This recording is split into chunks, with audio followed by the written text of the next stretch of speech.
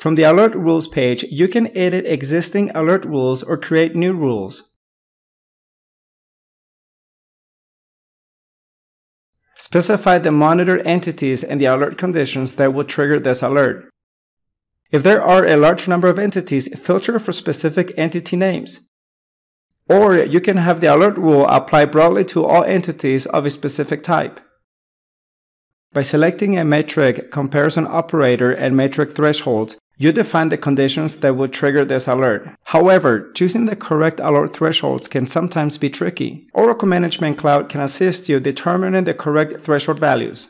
Expand the entities with highest value region to view a graph that will help you determine threshold values based on the most recent available data for the selected metric. If you prefer, you can customize the standard system messages sent when a warning, critical, or clear alert is triggered.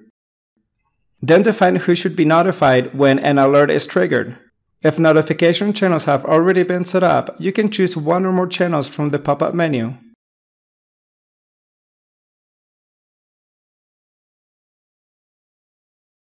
Once you save the new alert rule, it will appear in the alert rules list.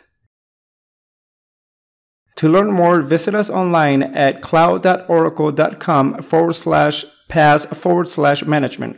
Thank you for watching.